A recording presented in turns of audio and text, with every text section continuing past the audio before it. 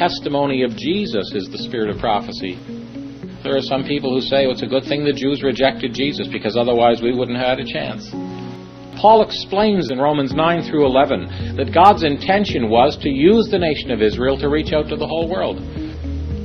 We see God's purposes begin with the human family, and then they narrow to the Semitic race, and then to the Abrahamic line, and then to the Isaac heirship, and then to the seed royal of Judah, and then to the house of David, and then to the faithful remnant, and then to the seed of the woman.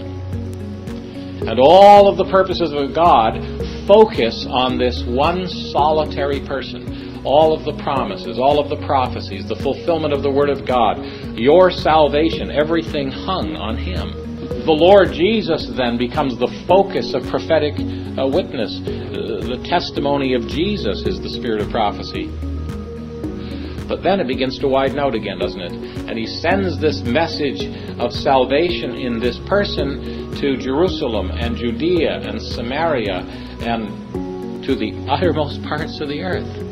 Right? And it was God's intention to use the Jews to reach the Gentiles, but if they wouldn't do that, God would sovereignly overrule, and He would use the Gentiles to reach the Jews, that He might have mercy upon all. That was always His intention.